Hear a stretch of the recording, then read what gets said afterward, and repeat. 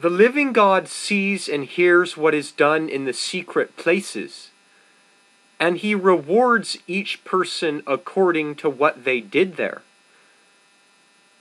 If the things that you did were utterly pure and righteous, then you are excited when those things get exposed because the rest of the world sees your good deeds, and they glorify the Father in heaven.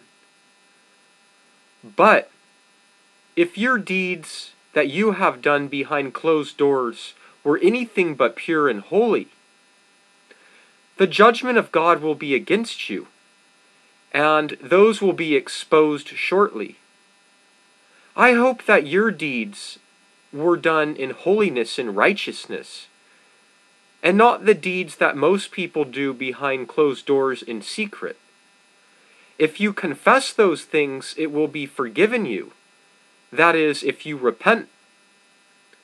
Otherwise, they will surely find you out, and the judgment of God will not be in your favor.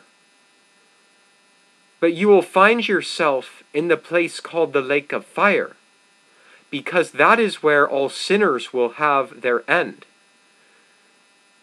Are you really holy and pure before God? Have you confessed your sins and repented of them?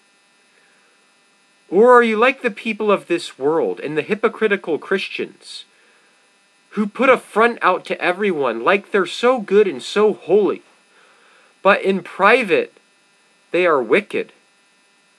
Those things will soon be exposed.